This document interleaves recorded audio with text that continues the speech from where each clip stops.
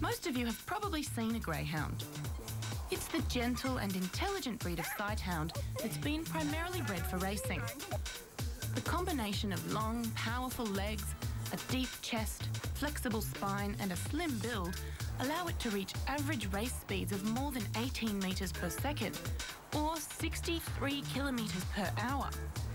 Wow, that's way faster than I can pedal my bike at full speed.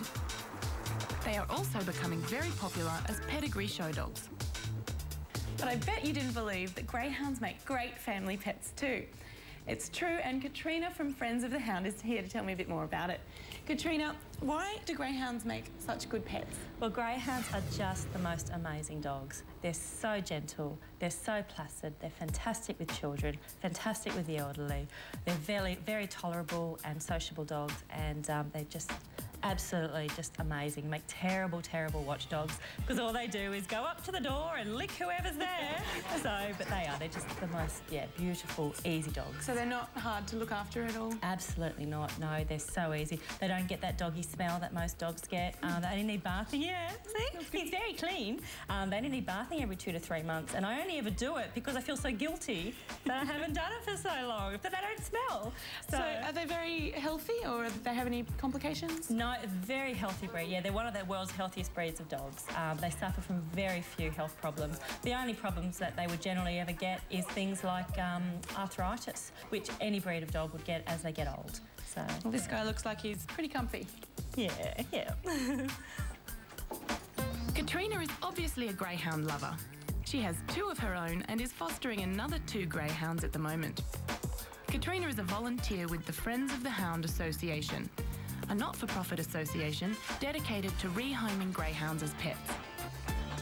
So Katrina, tell me a little bit about what you do with Friends of the Hound. Well, basically what we do is we aim to find permanent loving homes for all greyhounds, including a lot of ex-racing greyhounds as well. So, and we also like to create awareness to the public about how amazing they are as pets, and educate. Definitely. Yeah. And what's the transition like from a racing dog to a family pet? Well, the transition basically is they have to sort of expose them to the home. So things like, we've just got to show them things like vacuum cleaners, stairs, mirrors and glass and things like that, and actually give them that transition into pet life, which they don't know.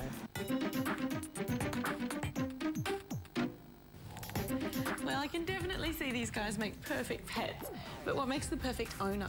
Well, the perfect owner is somebody that has a fully fenced yard. Now, a small yard's perfectly fine because they don't need much exercise at all. Somebody also that is wanting to have an indoor dog.